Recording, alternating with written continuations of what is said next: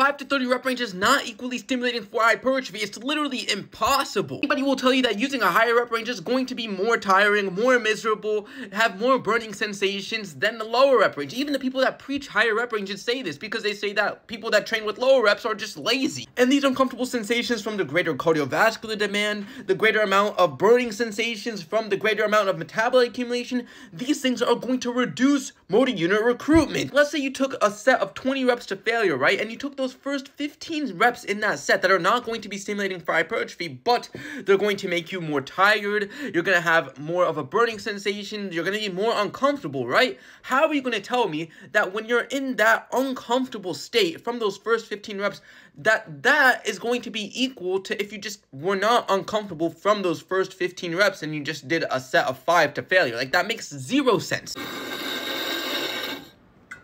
Like, it's literally no different to if I tried to do cardio before my set to get myself in that state of uncomfortableness from those burning sensations and the cardiovascular demands, and then afterwards, right afterwards, I tried to get my stimulating reps for hypertrophy. It makes no sense. I'm willing to say that if you're on the higher end of that rep range, like 30 reps or something, you're going to be so miserable that you're going to terminate your set way too far from failure to even get to a stimulating rep.